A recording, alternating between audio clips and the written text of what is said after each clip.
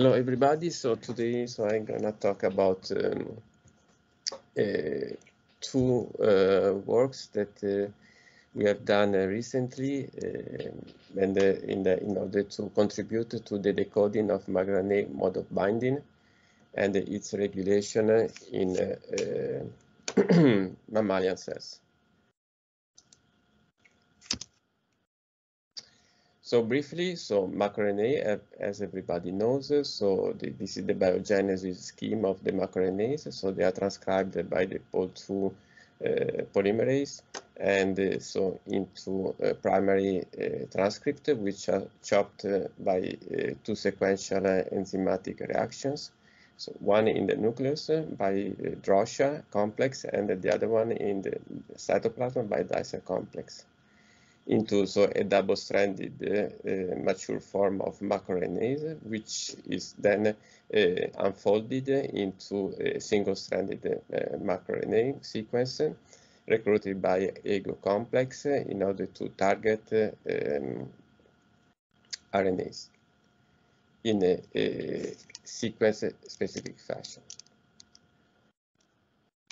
So, and overall, so the output of the targeting of microRNA to RNAs is the silencing and the repression of a gene expression. So that is the targeting can be divided in two processes. So one which is reversible, and the other one which is irreversible. So in the reversible process, so the target RNA can go back to the translation or the function if it's a non-coding RNA, while in the irreversible one is doomed to be removed from the cells by degradation processes. So in the reversible step, so we have first of all the partial deadenylation of the target messenger RNA, in this case by the recruitment of the deadenylation complex PAN. After this, so there will be the maximal deadenylation and the translation block by the recruitment of the CCR4 knot complex and the DDX6, which basically withdraw the interaction between the messenger RNAs to the cap complex. And then, so for the irreversible step, once the target RNase is totally deadenylated, so the two different enzymatic complexes can be recruited. So it's the exon complex for a 3 to 5 decay process, and the XRN1 complex upon the capping of the target RNAs, which will degrade the target messenger RNAs on the opposite direction.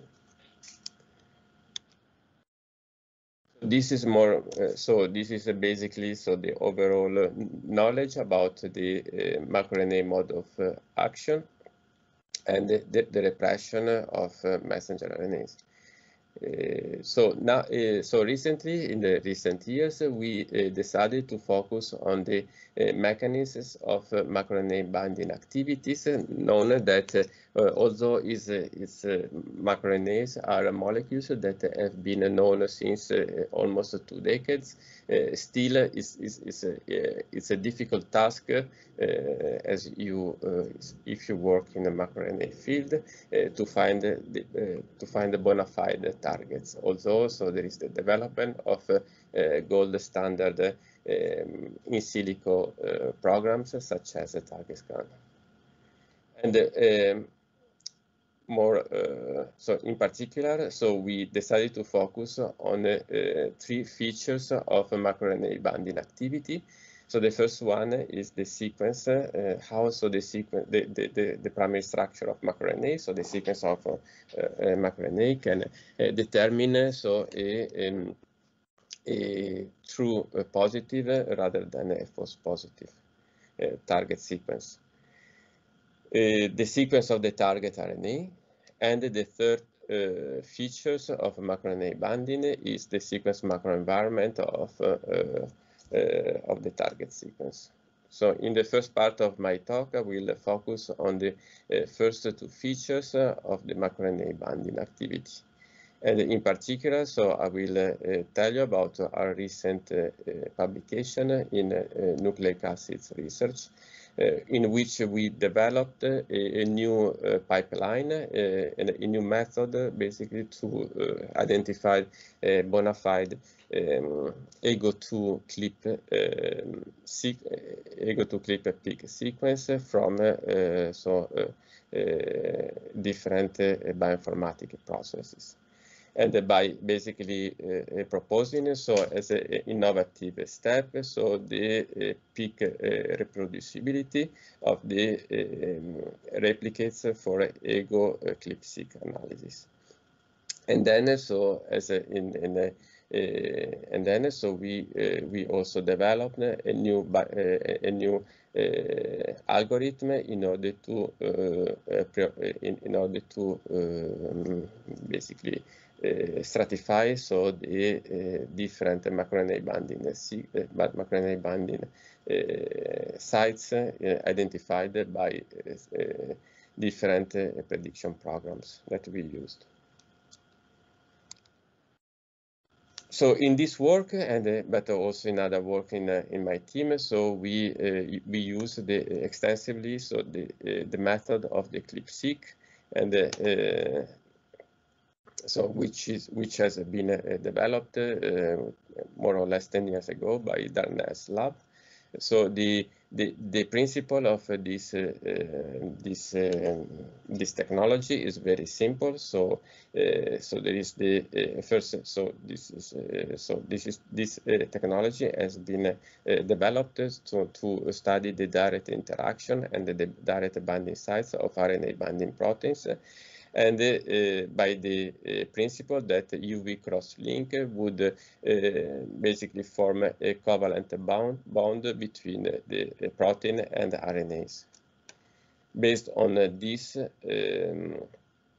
physical property of the UV cross-link, so any complex, including the risk complex, which Argonaut proteins are part of it, so they can immunoprecipitate by antibodies, and then once immunoprecipitated, so there will be a partial digestion of RNAs in order to basically digest only the part that is not protected by the RNA or by the double-stranded RNA, because this digestion is for a single-stranded RNA. And so we deconstruct out the library and then the sequence with any high-throughput sequencing analysis, especially Illumina technology for small reads. And so in this paper, so we focus also on the two different features, as I said before. So the primary structure, primary sequence of the microRNA, and how so this primary sequence can be used so to identify the bona fide target sites. So we interrogated more than 10 data clip-seq datasets from human and mouse species, and we use, as I said before, 3 different prediction programs. Here is the target scan, and we clusterize so the all microRNAs that have been detected in this 11 clip-seq datasets, and the mode of binding interrogating so target scan as a prediction program. As you can see by this, because of the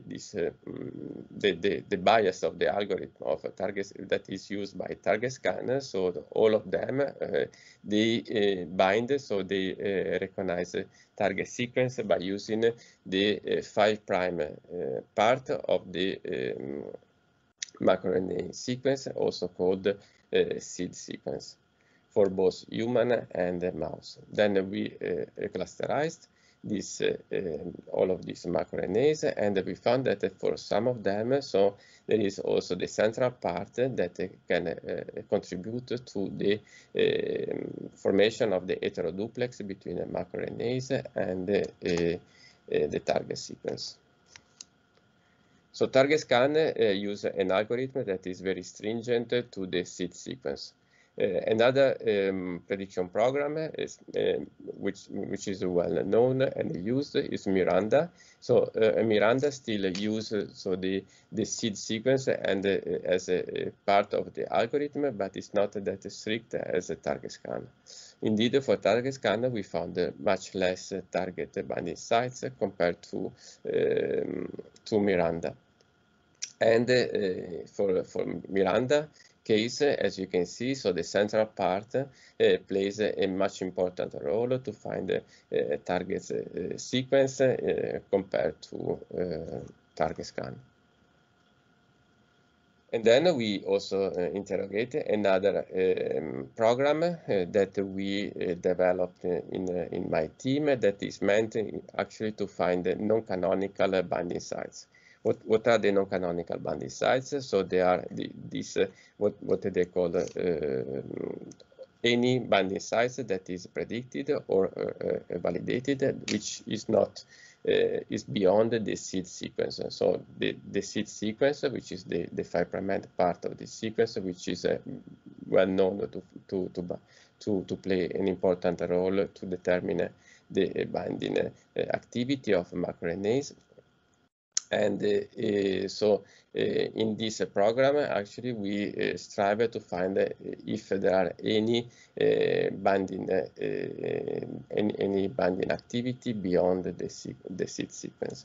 And as you can see, so we found many of them binding, especially for the human data sets binding with the seed sequence. We also found that the central part of the microRNA sequence can play an important role of the binding activity. This is still in silico, but is for these three programs. So we use sequences that were pre-selected by CLIP-seq analysis. Therefore, so we are not interrogating the whole data, the whole 3' UTR sequence dataset for human and mouse, but so the interrogation of the prediction program is restricted to the sequence that was found by the EGO CLIP-seq analysis. So in conclusion, so we can say that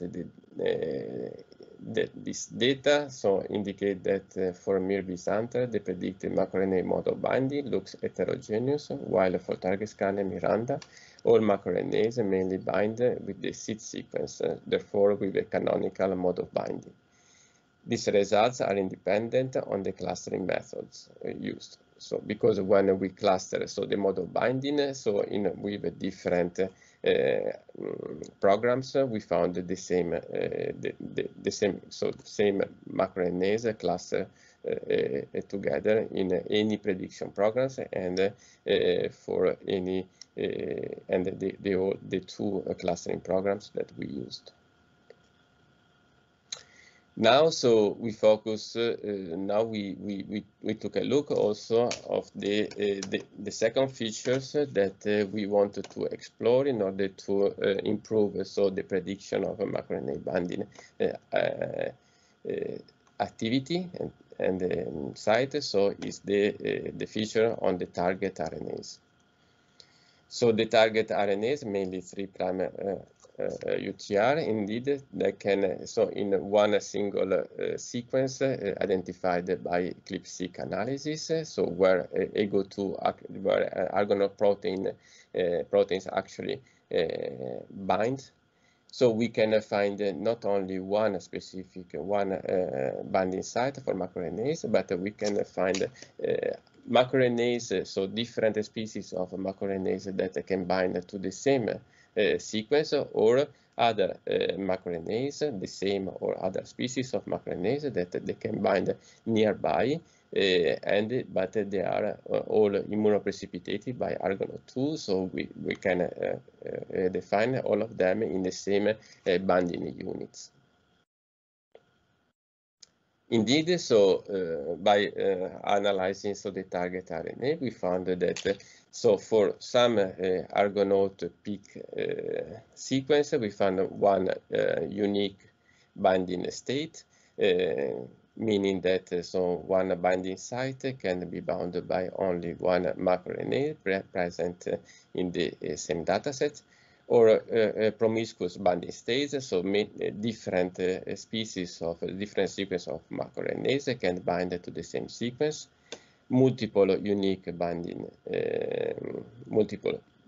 sites, or so a miscellaneous of all of them with so binding units containing unique binding sites, promiscuous binding sites.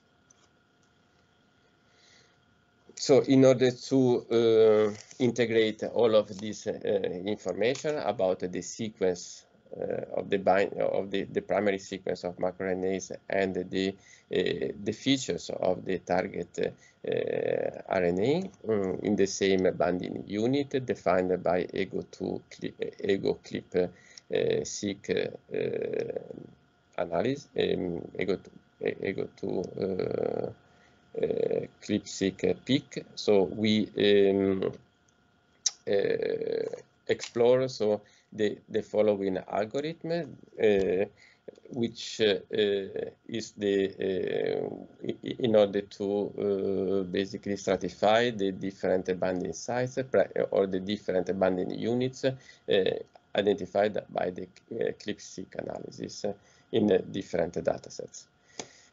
So what is this formula? So the delta P, so is the degree of occupancy, so is the score that we give to each peak, each identified peak. So the M is the number of microRNA binding sites present in the considered peak.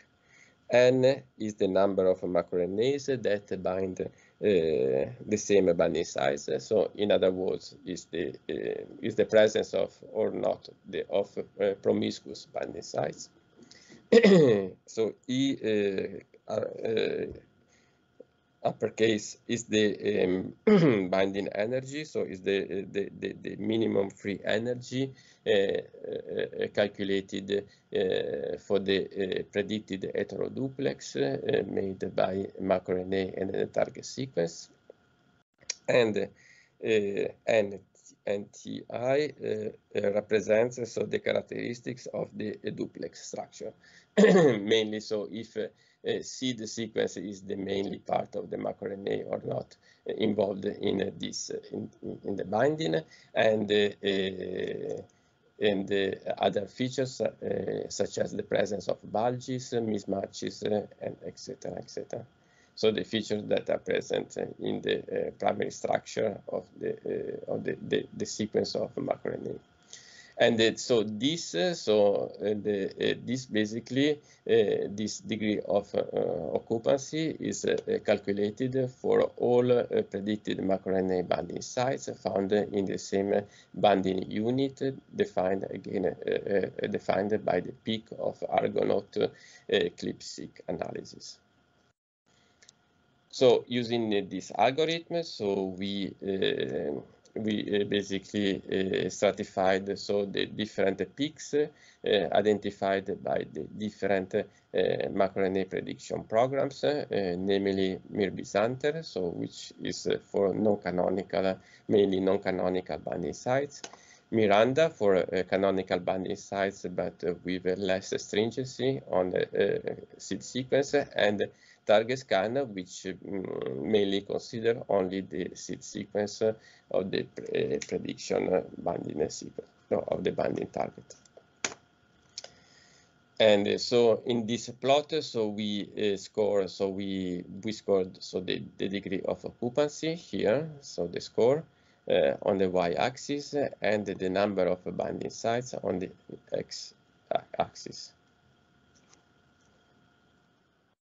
And in order to find whether or not so this the hierarchization or the certification of this binding unit would trigger, so would select so the more the target RNAs that would be more repressed by the binding of microRNAs. So we divided the degree of occupancy in 3 levels.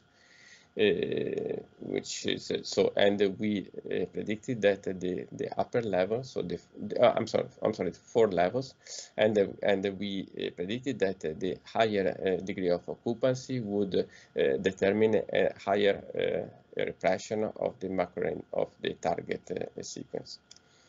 And these 4 levels, so they are chosen by distributing in equal and even in equal fashion the binding units present in the different for the different levels, meaning that we have the same binding units for level 1, 2, 3, and 4. And so we by using RNA-seq profiling, so we interrogated whether or not we explored whether or not higher level of degree of occupancy, therefore the level 4, would trigger a more repression of all target messenger RNAs found in this level. So for miR-Byzanter, miRNA, and target scan, and especially for miR-155 in a knockout mice, in the T cells of knockout mice. And as you can see, so for the 3 predicted prediction program, we found that the level 4 as the most considered repression of the target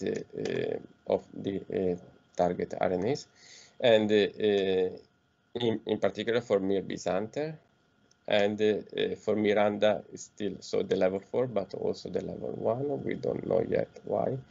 While for the target scan, which is the gold standard in the prediction of microRNA binding activity, we found a huge repression of target messenger RNAs at the level 4. Therefore, this would suggest that our algorithm and the degree of occupancy that we sought is actually a way to filter out the all target messenger RNAs that would be predicted as a true positive, but actually they are not targeted in a way that they are repressed by the binding activity of the microRNA of interest. So in this case, miR-155. So the conclusion of these 2 parts, so we can say that in the interdependence, there is an interdependence between the microRNA-dependent downregulation and the high score of the degree of occupancy.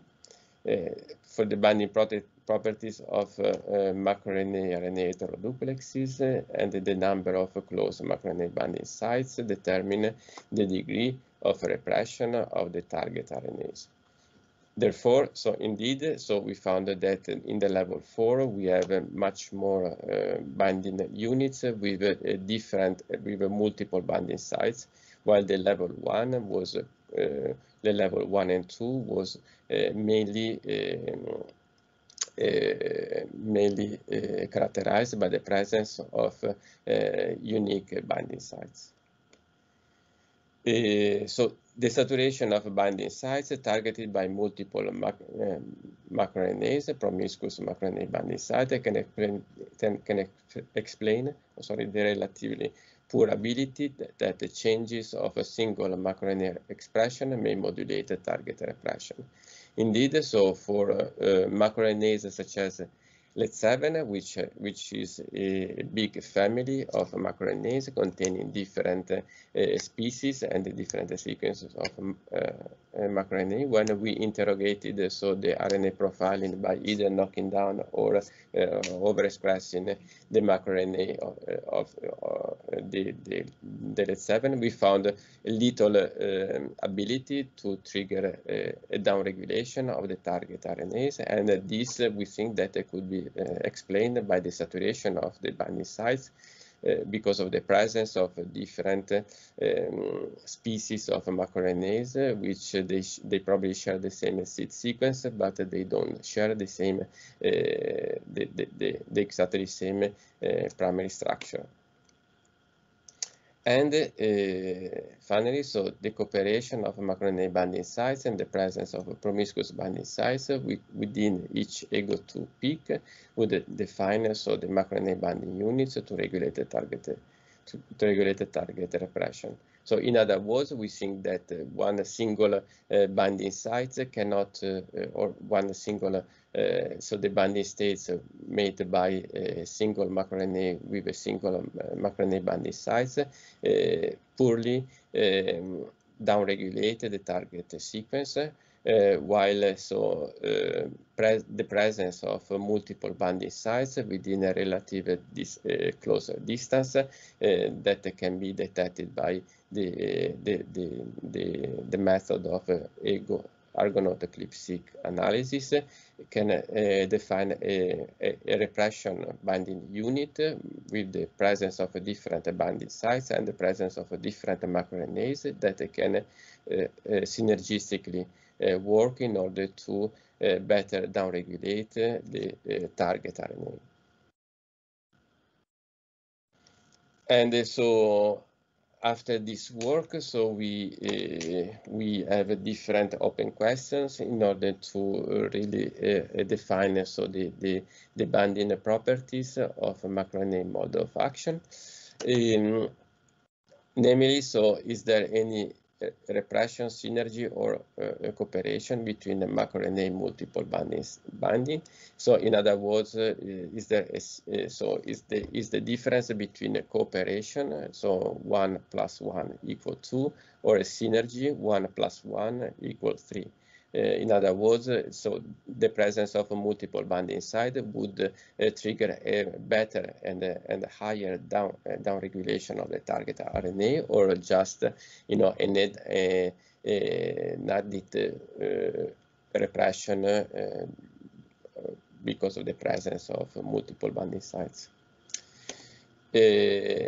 Always, with the same question of the presence of multiple binding sites, we wanted also to integrate the notion of the distance between the binding sites detected in the same Argonaut binding unit. How the presence of multiple microRNA binding sites would promote non-canonical microRNA-RNA interactions. So this is also something that we would like to explore to see whether or not the presence of one canonical microRNA binding sites in the binding unit would favorite the presence of a loose binding between microRNA and the target sequence, and allowing, therefore, a non-canonical interaction. And of course, what are the biological relevance of multiple binding sites versus unique, and also the biological relevance of promiscuous binding sites, and probably in terms of development and evolution, that will be interesting to explore the presence of this promiscuous microRNA binding site. And so so far I have been talking about the two first features that we focus in that determine the microRNA binding activity in the cells or tissue. And now I would like to show you some data that we have on the sequence microenvironment for microRNA binding sites. And so what is the sequence microenvironment? Is basically everything that is present, so the all cis elements, in other words, the sequence of the target RNAs that are not that are not actually binding sites, but they contain some features that can modulate the binding activity of microRNA. And the trans elements, which are RNA binding proteins that can bind to the cis elements in order to modulate and regulate in a dynamic fashion, so the microRNA mode of binding, including in normal or pathological events of cell physiology or tissue physiology. For instance, so a RNA binding protein can bind in a cis element in order to open up the structure, the secondary structure of the target RNAs, and allowing, therefore, the binding of microRNA. So in this case, so we have a binding activation, or another trans element can stop the binding of microRNAs by, for instance, binding it in the same sequence of the target sequence for microRNA, or by closing the target sequence, promoting therefore a particular secondary structure that is not single-stranded but double-stranded. Therefore, we have a binding repression. So these two examples have been showed in the literature for specific cases, such as one particular target messenger RNA for one particular microRNAs, and in one particular biological process, such as pathology or development. But what we wanted to explore in the work that I will tell you in a minute, that this is a general rule for cells or tissue in order to modulate the microRNA binding program, and therefore the microRNA-dependent gene expression program during different biological processes, such as normal or pathological events. And this has been published a couple of years ago. So we started this project by asking ourselves a very naive question. So we are biochemists as a background, so we wanted to have like a simple question in order to or start by simple question in order to dig deep into the fine and the complex biology and the biochemistry of a gene expression control. So we wanted just to have like a general view about the all RNA binding or proteins that bind to argonauts in the RNA-dependent or independent fashion. So we launched this proteomic analysis by immunoprecipitating by first of all, so either undigesting or digesting with RNase A the sample, the cell extract, then immunoprecipitating argonaut complex, and so using a semi-quantitative mass spec analysis in order to find the protein interactors in RNA independent or independent fashion. So we found more or less 300 different proteins that can bind to argonaut complex, and by using bioinformatic tools and analysis, so we defined the proteins that bind to argonaut in a RNA independent fashion with the RNA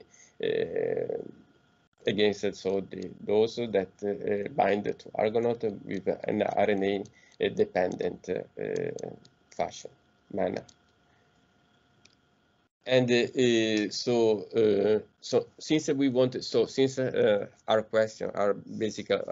primary question was to define whether or not the sequence and macroenvironment is a general rule of miRNA-dependent gene expression program and the binding activity. So we wanted to focus on the RNA binding proteins that are present so that they interact with Argonaute complex, so microRNA in a RNA dependent fashion, and the most abundant one. So we decided to focus on the SAPQ was the most abundant one. However, so SAPQ belongs to the protein family, which and share the different sequence similarities and in the same complex of two other proteins, NONO and the PSPC1. So to make a long story short, so we validated this RNA-dependent interaction between SAPQ, PSPC1, and NONO, and microRNA complex here for a co-IP with EGO2, and here a RNA-IP with microRNAs. So for instance, here let's have. So it's important to notice that, for instance, here for PSPC1, but it's also true for SAPQ and NONO. So when we immunoprecipitate this one of these three proteins, we always detect an interaction with microRNAs, but never with the precursor.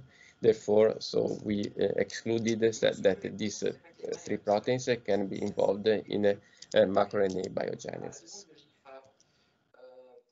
So what are these three proteins? So these three proteins belong to the family of Drosophila behavior human splicing. So they contain two RNA recognition motif and one NOPS motif, which is important to determine for the formation of the complex of these proteins. Indeed, so these proteins are known to form, these three proteins are known to form heterodimers or homodimers together, as you can see here the bottom of my slide. And they are mainly localized in the nucleus, in particular, so in the nuclear foci bodies, which are called the paraspeckles, and they interact with the long non-coding RNA NIT1. Some papers, scattered papers, show that SAPQ or NONO can be also involved in the control of the transcription. So here, so since these proteins they form hetero or homodimers, we wanted to know whether or not one of these proteins are important to, or all of them are important to define the binding, the interaction with microRNA complex. So we individually knocked down each of them, and then we performed a co-IP analysis with EGO2, and we found basically that only when we knock down SAPQ here, so we destroy the interaction with NONO, PSPC1, and of course SAPQ as well, because it's knocked down. While when we knock down, while the antibody can still immunoprecipitate, as you can see here, Argonaute. While when we knock down, for instance, a PSPC1, so we don't destroy the interaction between SAPQ and Argonaute2, and neither with NONO. And when we knock down the NONO, the same. So we still have the interaction between microRNA complex and SAPQ and the PSPC1. The same found also when we performed the RNA-IP analysis. And as you can see, so here, so the whole experiment that I will tell you now, since the beginning, they are performed in a different cell types and cell lines, human and mouse. In order really to show that this is a general feature rule of, and it's a general mechanism of microRNA mode of action and not just specific of a specific cell type. So again, so when we knock down SAPQ, so we destroy the interaction between the mature microRNA and the PSPC1 and nono, and of course of SAPQ, which is knocked down. However, when we knock down, so for instance, PSPC1, we destroy only the interaction with PSPC1, but not with SAPQ or nono, and the same for nono. When we knock down nono, so we have no more interaction with mature microRNA with nono, but not with SAPQ and the PSPC1. So this would overall, this biochemical data show that SAPQ plays an important role in order to define the interaction and the specificity of the interaction, RNA-dependent interaction with microRNA complex in a target messenger RNA. So SAPQ dictates the binding activity of the SAPQ complex and also the interaction with microRNAs. Where this interaction occurs, so SAPQ, PSPC1 and nono are mainly present in the nucleoplasm, while PSPC1 and while EGO are present in both cytoplasm and nucleoplasm, but is known to be more so in different cell lines is known, or different cell types is known to be more present in the cytoplasm. So, so there is a co-localization only in the nucleoplasm, and for some extents also in the chromatin. The same so for the immunofluorescence, as you can see here for SAPQ and the PSPC1. And then, of course, so in order to, so this data would suggest so that the interaction can occur only in the nucleoplasm. And indeed, so when we performed the co-IP analysis, we found that the interaction between SAPQ and so here, for instance, so between SAPQ, PSPC1 and nono and microRNA complex occurs indeed only in the nucleoplasm and not in the cytoplasm. So then, we used. So then we want to know. So okay. So so far, so by biochemical approaches, we found that a new RNA-dependent interactors of microRNA complex, which interact with which they interact in the nucleoplasm, specifically in the nucleoplasm, not in the cytoplasm and not in the chromatin. On the chromatin, I didn't show you this, but we have also data. You can see them in the publication. So no interaction between SAPQ, PSPC1 and microRNA complex on the chromatin. So and SAPQ is the mainly leader to define this interaction and the specificity of the RNA-dependent specificity of this interaction. So we wanted to know whether or not SAPQ would interact with specific microRNAs or all of them. So we perform RNA-IP analysis, and followed by a small RNA-seq in order to basically sequence all small RNAs present in this cell line. It's a macrophage cell line. And we found that almost all of them interact with both Argonaute and SAPQ proteins. However, some of them, 35, they are found to be interacting only with Argonaute and not SAPQ. These 35, we found that they were mainly passenger strands, so they are microRNAs coming from the duplex RNA from the biogenesis, which are eventually degraded, and they are not meant to target RNAs. This interaction was validated here, for instance, for LED7, and again for LED7, but again in a stem cell system, again we found that interaction occurs for the mature, but not the precursor. Then we used the clip-seq analysis, and we performed SAPQ clip-seq analysis, and then we found that peaks are mainly present for argonauts, and are many present in are many colocalized AGO2 and SAPQ peaks by clip-seq analysis, mainly colocalized in the 3' UTR. And so we have, at that point of the project, we had like the clip-seq analysis for SAPQ and for Argonaut. We have the clip-seq analysis for Argonaut with the overexpression of one microRNA, in particular with LED7 in a stem cell model. And so we had also the RNA profiling by overexpressing LED7 or knocking down.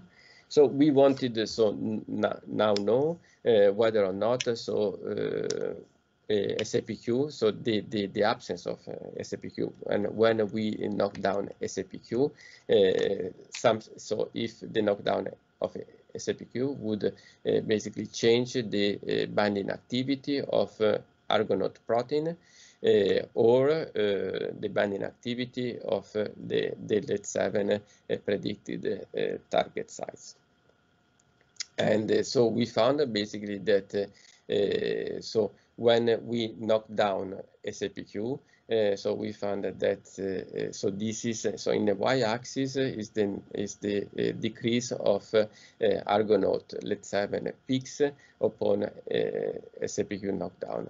So in other words, so we found that when SAPQ is knocked down, we have a decrease of LED7 and Argonaut binding activity on target messenger, on target sites, on binding sites, only when SAPQ is binding nearby Argonaut or LED7 binding sites, so within 250 nucleotides and up to 500, while when they bind very far away from each other and more than 500, so the absence of SAPQ does not change the binding activity of Argonaut in general and in particular of LED7 for this figure.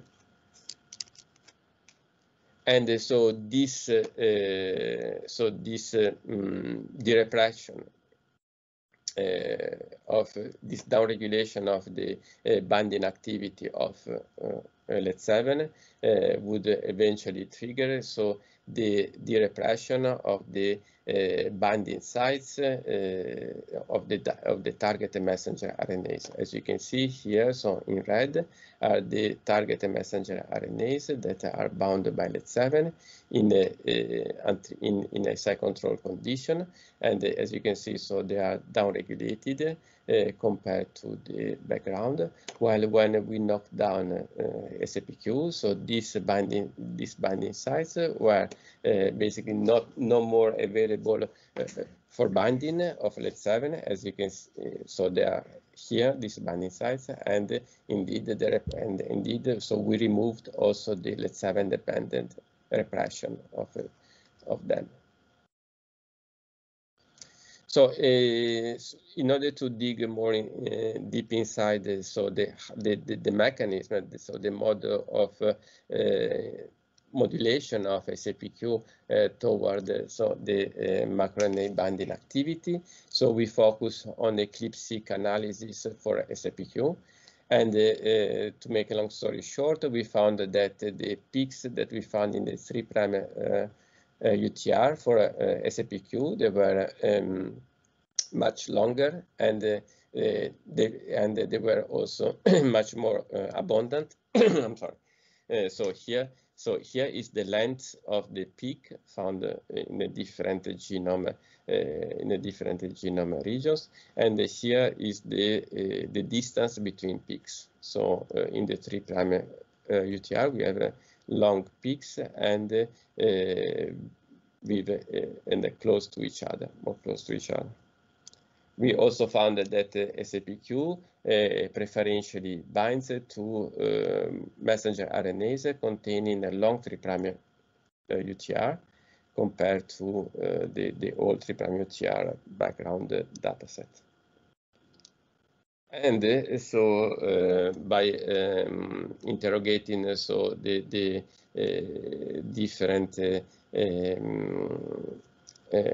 programs such as MIME or Homer, so in order to find the sequence binding some specific sequence of binding, we found two binding motifs that were pretty similar to each other, and these binding motifs were biochemically validated for SAPQ. And here, so is overall, so what would be a general output of this regulation of microRNA binding activity and dependent gene expression control by SAPQ. So, for instance, so here in a stem cell model, so we induce the differentiation toward the neuron-like cells by overexpressing the 7, and we interrogated this by doing a GO-term analysis, and this, as you can see, so the overexpressing the 7 in red would determine a general overexpression of genes that are involved in neural differentiation, and that this was blocked by the absence of SAPQ, as you can see here. Therefore, suggesting that this mechanism of SAPQ-dependent gene expression control of microRNA binding activity would therefore play a biological role in determining, in promoting a specific microRNA-dependent gene expression program. And so overall, we concluded that we have several new concepts to add to microRNA binding activity and to the microRNA biology. So one that target messenger RNAs messenger RNAs can be targeted not only in the cytoplasm but also in the nucleus. In the nucleoplasm, and this was indeed also validated by another group in Florida just 1 year after we published our works, providing also the enzymatic reaction that would be involved in the microRNA-dependent binding activity in the nucleoplasm. Showing that the CCR4 NOT1 complex is involved in the deadenylation of target messenger RNAs in the nucleoplasm when they are targeted by microRNAs. For our side, so we found that gene expression control mediated by microRNA can be divided in two kinds. One, so the target messenger RNAs containing short 3' UTR, which have an SAPQ independent microRNA mode of action, and the other one which are contain the 3' UTRs, so the messenger RNA containing long 3' UTRs that can be targeted by SAPQ, and coating, so which SAPQ complex can coat the target 3' UTR in order to expose specific binding sites to the microRNA binding activity, and therefore promoting a specificity of the target repression by microRNAs that starts in the nucleoplasm and finishes in the cytoplasm. Which is important to know that when we when we knock down SAPQ, we don't only promote the inhibition of the microRNA-dependent repression in the nucleoplasm, but also in the cytoplasm.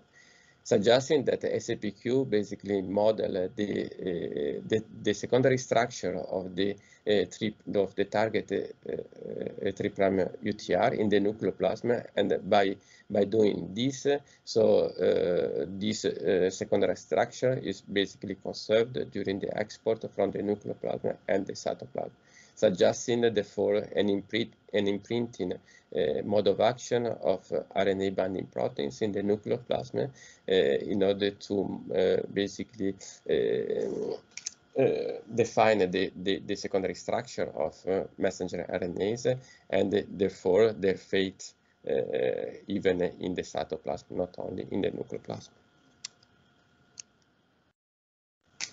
So what we can conclude? So we can conclude that the cis and trans elements of a sequence surrounding RNA binding sites play a global role to regulate the microRNA targeting programs, because we didn't find only one specific microRNAs and one specific target messenger RNAs that are involved in this such a mechanism, but we really defined a gene expression programs which involves